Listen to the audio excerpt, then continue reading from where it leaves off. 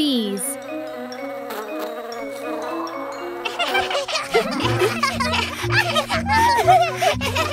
Bury me first. I want to ride a horsey too. I fit too. And so do I.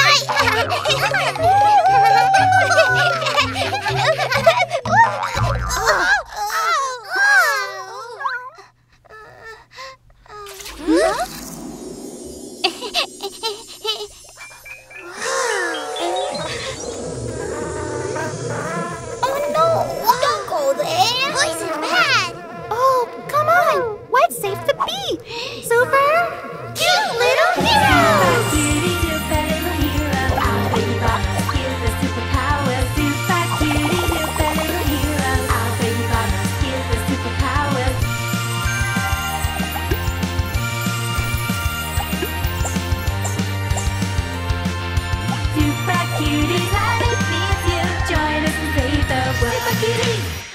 Come on, hurry! We have to help the queen bee who's gotten lost. Without her, her hive will be in great danger. Let's go!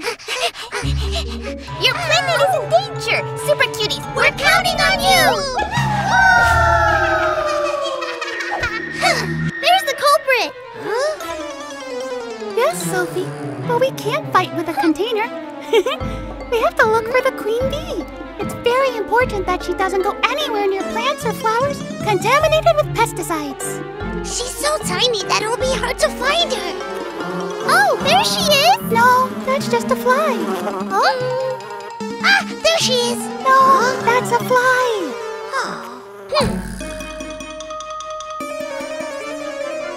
Another fly.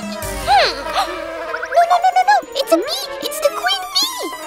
Oh no, but that's not good. Look, they just fumigated. We have to hurry. Sisi, supersonic super puff.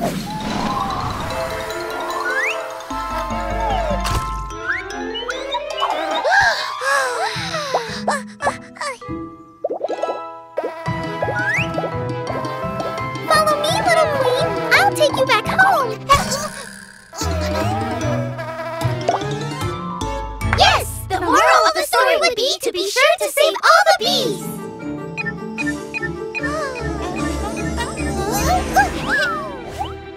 Girls, time for class! Today, we're going to read the story of the hardworking bee. You'll see just how important these little critters are.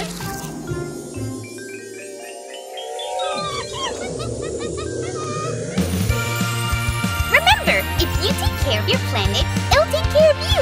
Here's our eco-advice of the day. Little bees go from flower to flower, spreading pollen to help the plants to produce seeds and fruits rich in nutrients, in addition to honey. So, don't pick the flowers or bother the bugs. Even if they're small in size, they are doing a very important job. Yes! The moral of the story would be to be sure to save all the bees. Now you and your SuperCute are ready to save the planet.